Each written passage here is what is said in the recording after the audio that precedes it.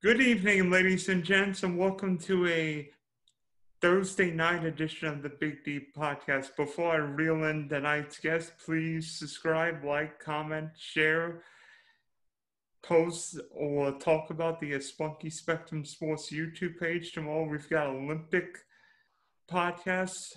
We've got an Olympic hurdle at 1 o'clock and then two race walkers at 6, so please tune into that.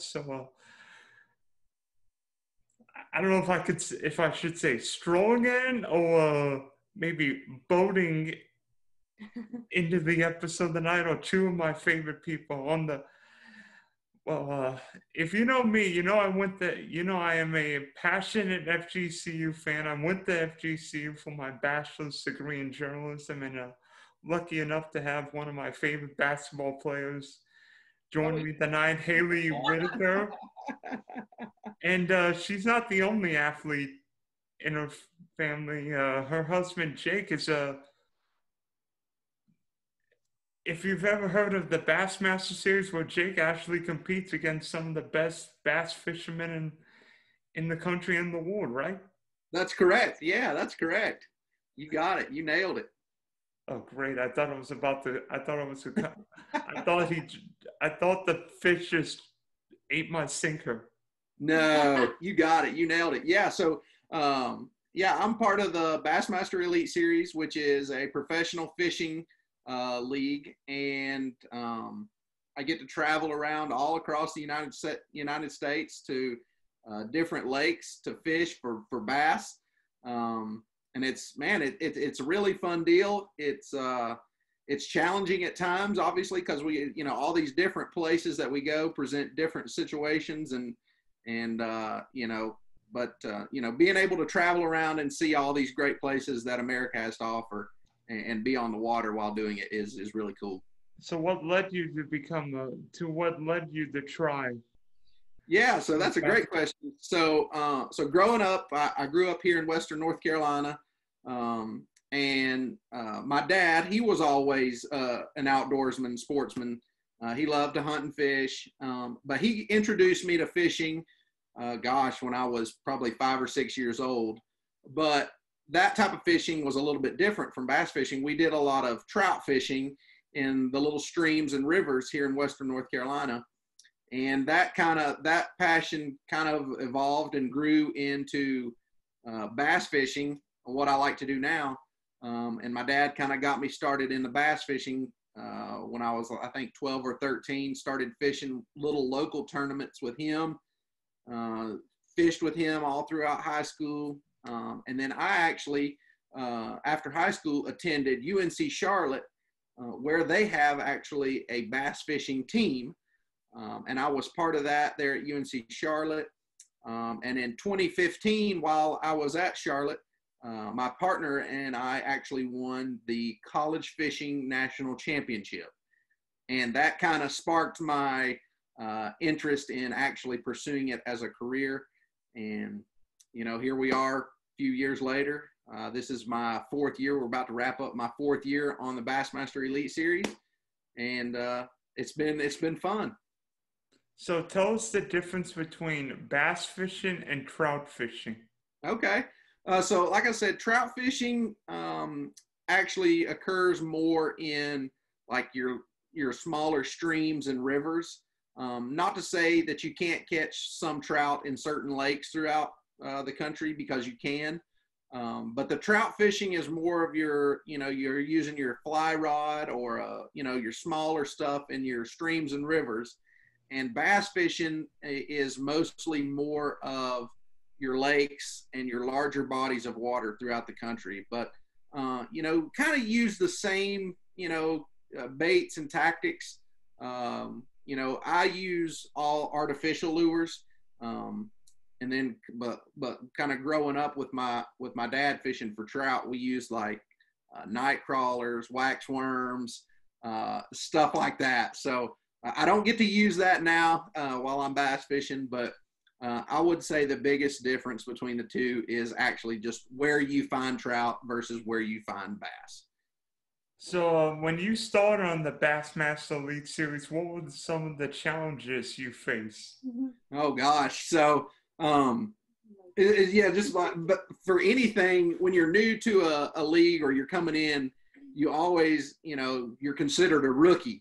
So you kind of grow up. There's, yeah, you got to prove yourself. And, it's difficult because those guys that I was fishing against my rookie year were the best in the world. Those are the best 100 anglers in the world.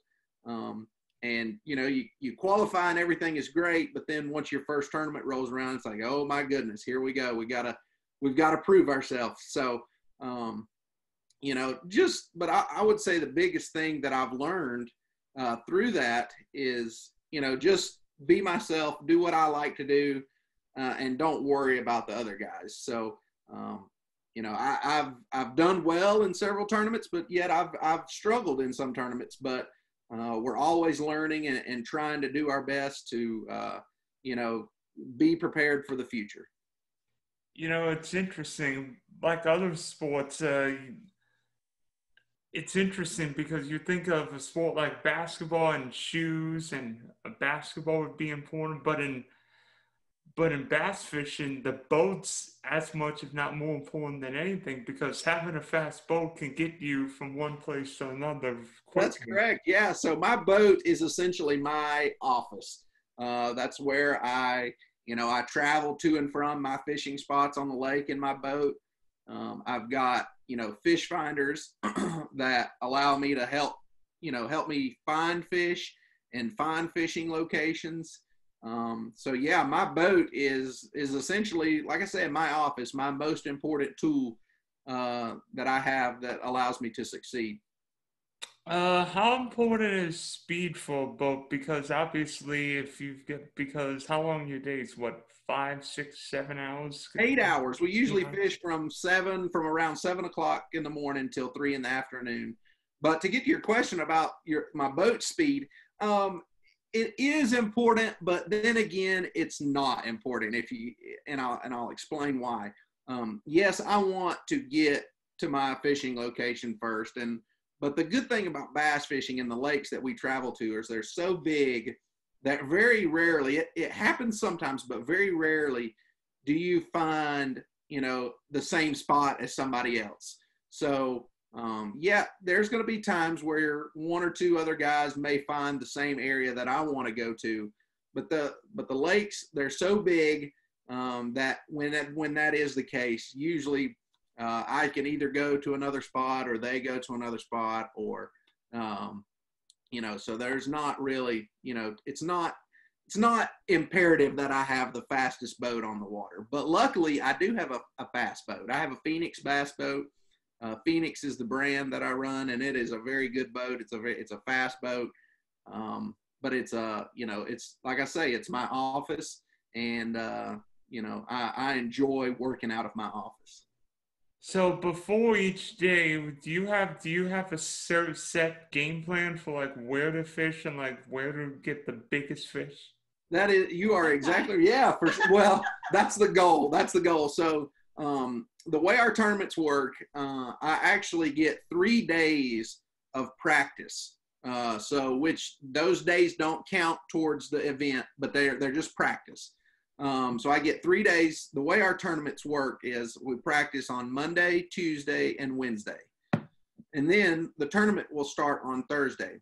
So getting back to your point of having a game plan, those 3 days of practice is when I try to formulate a game plan and, find a place to fish. And hopefully by Thursday, the first day of the tournament, I have a good solid game plan. I know where and how I can catch some fish.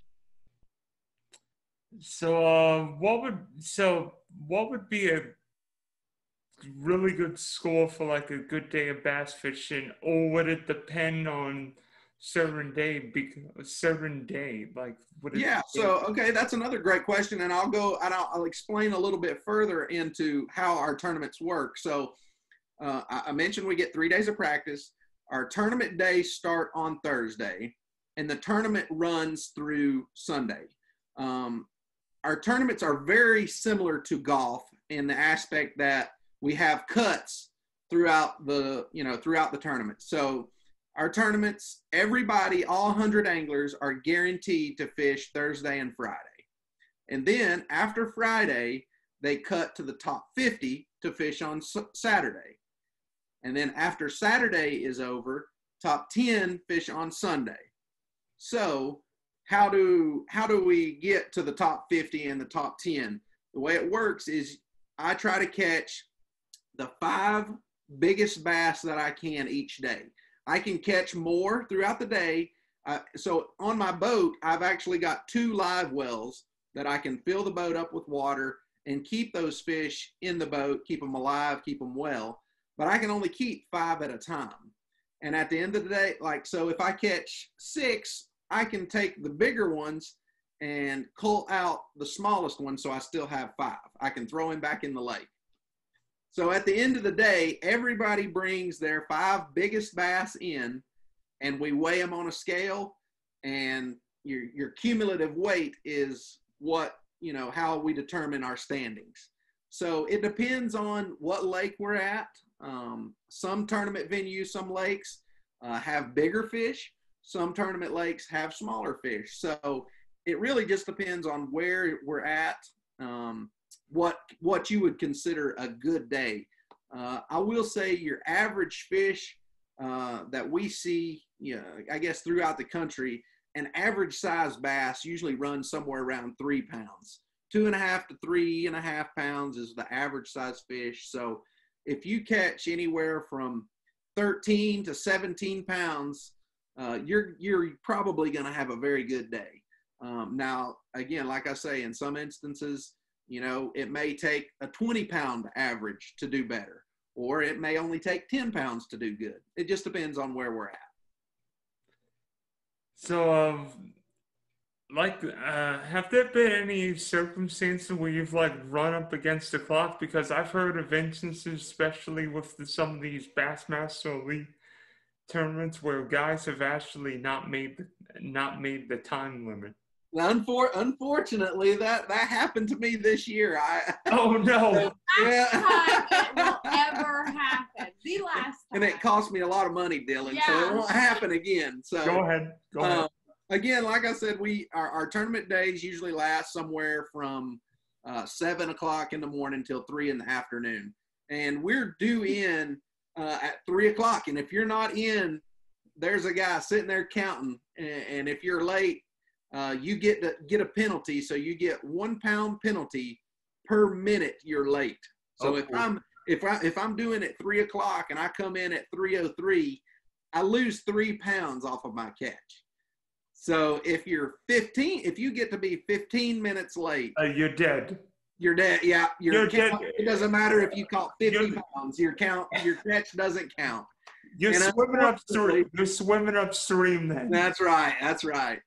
Unfortunately, I got mixed up with a time that I was due in at one of my tournaments this year, and it cost me a little bit. But yes, the time is certainly a factor, and I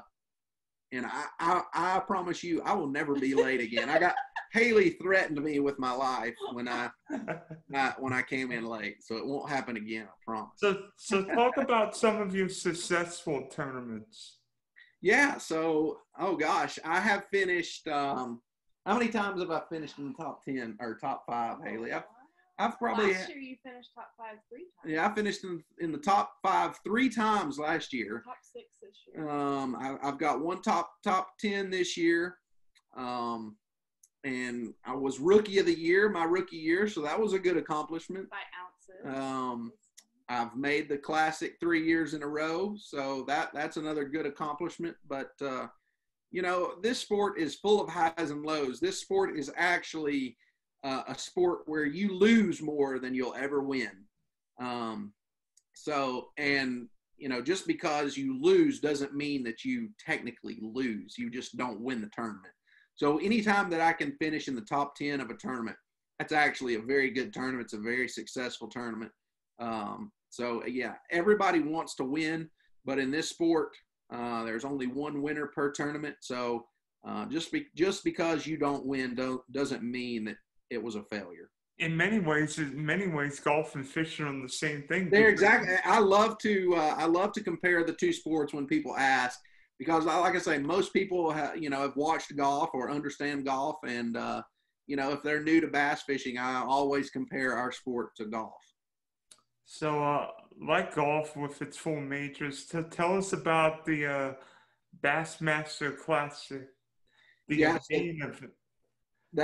correct. You're exactly right. The Bassmaster Classic is essentially the Super Bowl of bass fishing. It's something that all anglers throughout the year, based on where you finish in each tournament, you accumulate points. So, the top 40 in the points qualify for the Bassmaster Classic each year. And like I say, there's 100 anglers. So, you'd think the top 40 would be easy to do, but it's not easy at all. So, being able to qualify for the Bassmaster Classic is a huge accomplishment. We actually just got back just a few weeks ago. We were there in Texas. We had the Bassmaster Classic on Lake Ray Roberts, just north of Fort Worth. It was an awesome event. I think Bassmaster said that was the second most attended classic they've ever had. So a lot of people were there. It was just it's a really good time. There's a lot of media there. There's a lot of attention on us anglers, and it's really a good time.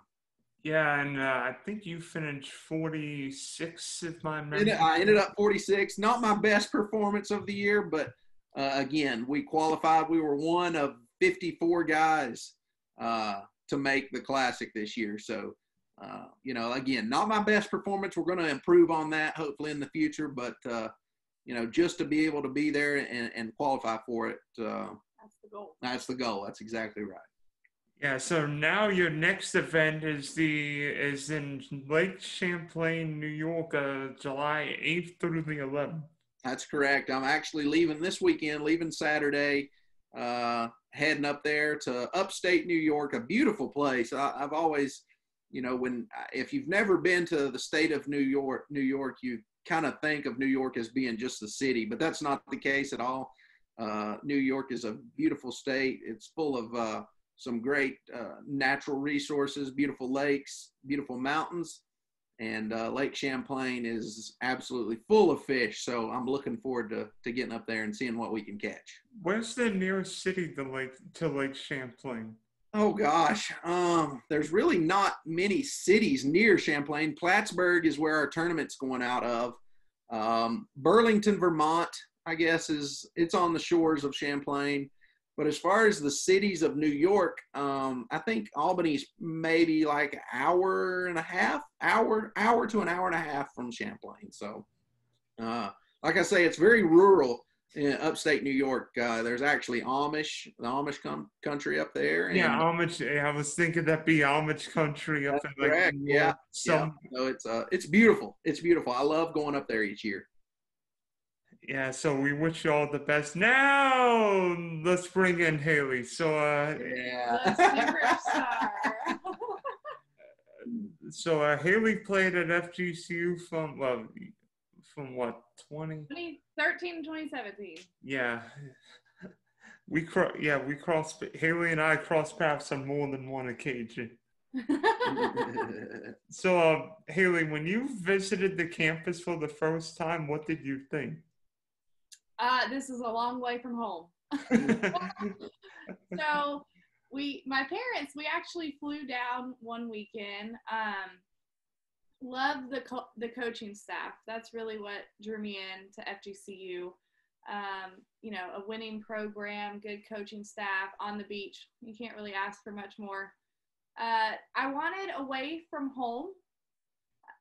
The mountains, I love the mountains. I'm back in the mountains. I will never leave the mountains again. But I knew that for myself, I needed to go and do something different. So I packed up, went 12 hours away, loved the beach, miss it all the time, love when we go visit, but the mountains are home. Yeah, so talk to you about your early days at FGCU. They were rough. I remember my first workout. It was me, Morgan, and Randa, and I threw up. in the parking lot. And I was like, Morgan, you're going to have to go get the car. I think I still had PTSD from running the mile. I don't know what it was. I hated the mile. And Carl Semesko made us run it all the time. A lot of shooting workouts. Yeah, it was every day in the gym, shooting. I've got two things. One, how fast was your mile, and two, how fast did Carl Semesko want you to run that mile? Oh, Carl wanted me to run a mile in about 2 minutes, but I think our goal was it 6 minutes or 6:30, one of the two.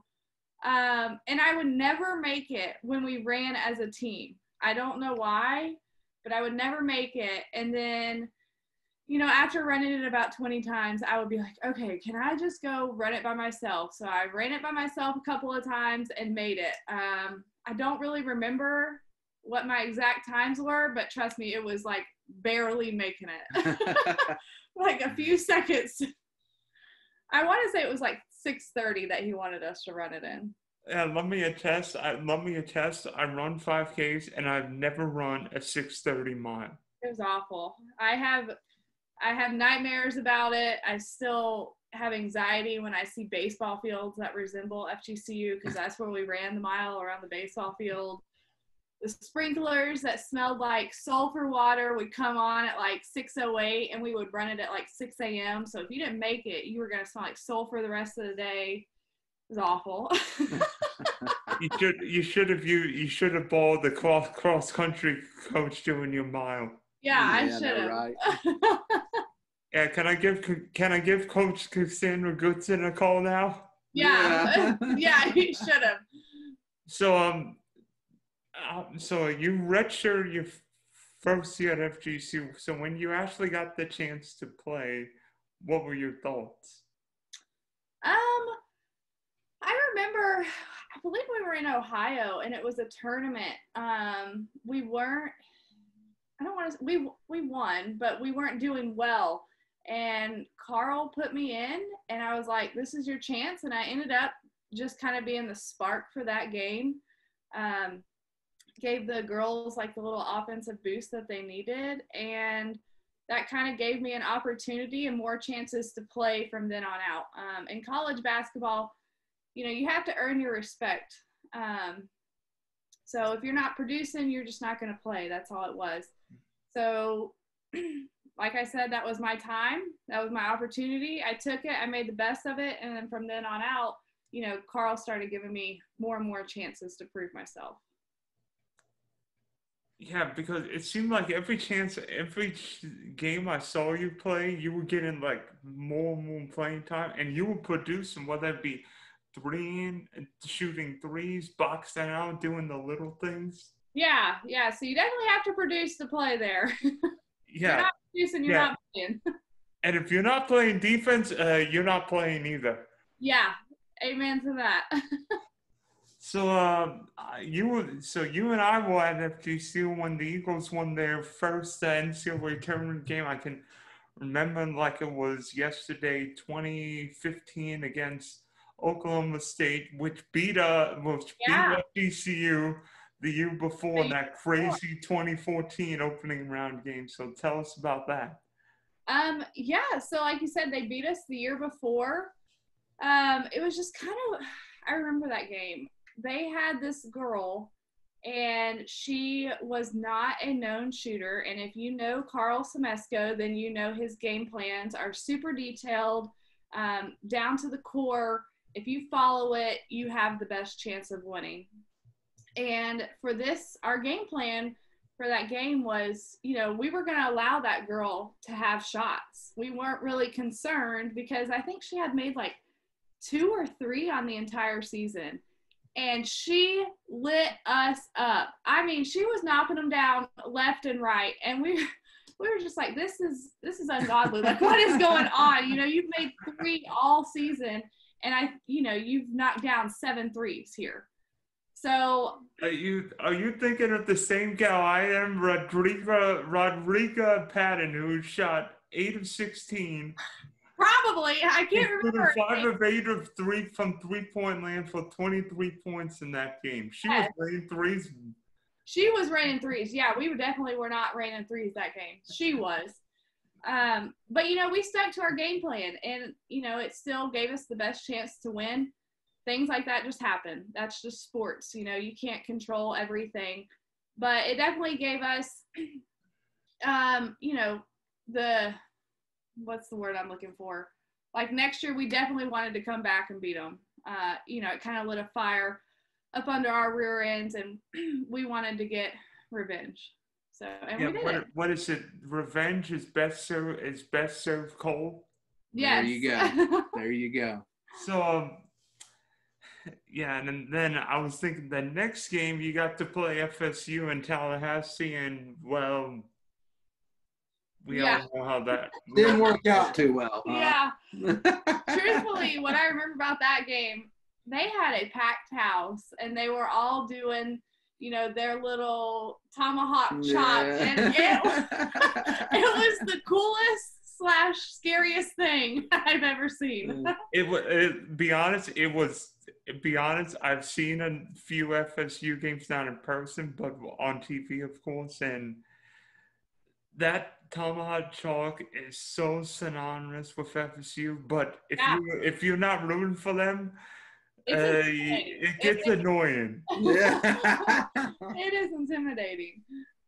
Yeah, and so obviously we all know what happened, and FSU kicked all butts. I can remember watching that game at Ale House just down the street from me, and I'm like, oh gosh, this game is ugly. Yep, it was not the best game. Yeah, so obviously lessons learned, and there were a bunch of great players at FGCU during those years. I don't know, did you ever play with Sarah Hansen? I did, my freshman year. Oh yeah, It was the year that I redshirted, but yes, I played with Sarah, and then her brother, Daniel, he was one of our managers while I was there. So Daniel and I became really close. Yeah, so then you played with Whitney Knight, you played Jenna Cobb, and then Teacher Dunson, Kenichi Atwater, and then a couple of my favorite people, Jessica Quintani and Jamie Gleason. Oh, yeah. Jess and James. CY13, roomies for life. And I'm trying to think, in 2016, you didn't make the NCAA tournament, but you got to play Michigan in front of a packed Alico arena. And I think that might be the last time I've ever seen Coach Schmetzko wear a tie. Yes. Yeah. He is very superstitious about what he wears on game days. But yeah, so that year, we didn't make the NCAA tournament, but we made the best of it. We went to the finals of the WNIT, and we went all the way to South Dakota. And let me tell you, there's nothing in South Dakota. But that was actually a really cool game. Yeah, that game was before the Final Four on the CBS Sports Network, because I watched that game and I knew as soon as I saw Whitney Knight foul out, I'm like, oh gosh, she just fouled out of her last college game. I'm like, no! But yeah, it was, FGCU, the culture there, women's basketball, it doesn't get enough recognition. A lot of people give women's basketball a hard time, but that was the best thing about playing at FGCU is, it was more than women's basketball. We averaged like 2,000 fans a game. And most of the time when we would travel, we would have more fans than the home team. So, just our fan base was super supportive. It was fun being able to play in front of a crowd like that. That'll get any team pumped up to be able to play. Speaking of a crowd, the next year you got to play Miami in the first round of the NCAA tournament, and holy cow, was that a crazy game. I mean, I don't know how many people FGCU brought, but it seemed like they brought it seemed like they brought half the university there. I remember they had fan buses that drove down, all of our season ticket holders. They were all there, family. It was a good game. Not the ending we wanted, but a good game. And you know who else was there? You. Yes. Right? I wonder why. I wonder why. So I think I've got a picture of you, Taylor Granajon, and yours truly that we took while watching that first game. I'm trying to remember who was that first game. It was Quinnipiac and Marquette, maybe? Maybe. Trying to think. I think it may have been like Quinnipiac and Marquette, but I think you were right. I think it was Marquette because Quinnipiac ended up winning. yeah, because it was like Marquette missed a shot at the buzzer. Yeah. But yes, that's a good picture. Hey, Dylan, I've got a question for you. Okay. Do you know how many women's basketball games, Florida Gulf Coast women's basketball games that you've been to? And do you still go? I didn't go this past year, obviously, because of the Sure, right. But I've been I couldn't tell you how many games. You've been to a bunch. I hear you. Yeah, it was Marquette and Quinnipiac. Yeah, my memory is dead on the money. Good memory. So obviously, when the game I remember is FGCU in Miami, and be honest, that was one of the craziest games I have ever seen in person of any sport. Yeah, that was a good game. It's kind of sad though. Your adrenaline gets going, so I only remember parts of it. I do too. Strategian knocking down a clutch 3, and I remember going over there and just grabbing her head and kissing her because that's when we knew, like, guys, we can do this. And you know, refs don't make a ball game, but I definitely think the refs had an impact on that game. One of our last minute plays, I think the refs kind of dictated how the game was going to end. But yeah, maybe on the last couple of plays, because it was tied game at 60, and Miami inbound the ball, and literally I don't know what I could say. They committed pass interference, holding, illegal contact. Yeah, but like I said, there's other plays in the games that make an impact, so it doesn't boil down to that last one. But like I said, I do think the refs kind of dictated how they wanted it to end. Or maybe not dictated how to end. Like, we're not going to call anything. Yeah. Because I can remember like the ESPN broadcast saying that could have been an offensive foul or potentially a flagrant foul, which would have meant 2 shots and the ball. You could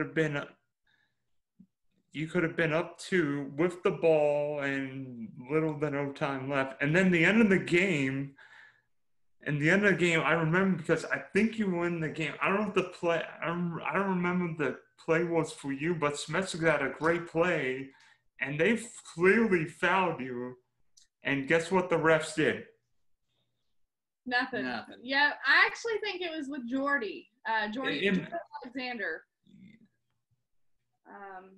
I can't remember the play exactly, but I do remember that the foul was on, against Jordy. The foul that wasn't a foul. Foul that wasn't a foul, yes. And unfortunately, Miami advanced, and then I think Marquette ended up being Miami in that tournament, but that's a story for another day. So that's right. And so obviously, I knew that was your last game because you were actually getting ready to go into dental school, but then you changed into nursing. Correct. Yep. So I did an accelerated nursing program, and I finished that, and now I am an operating room nurse. So I'm in surgeries all day, every day. Trying to think, like, what's the longest day you've ever done? For surgery? Yeah, it's the longest day you've done consecutively hour-wise. Oh, heavens. So fortunately, I only work 8-hour shifts. I have worked up to, I want to say 13 hours one time on call in a day, but typically I will work anywhere from 8 to 10 hours in a day.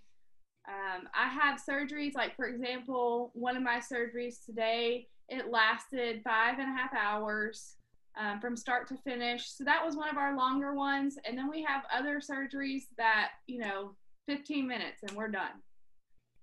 So. How has the pandemic affected you? So, I was never on the front lines of COVID.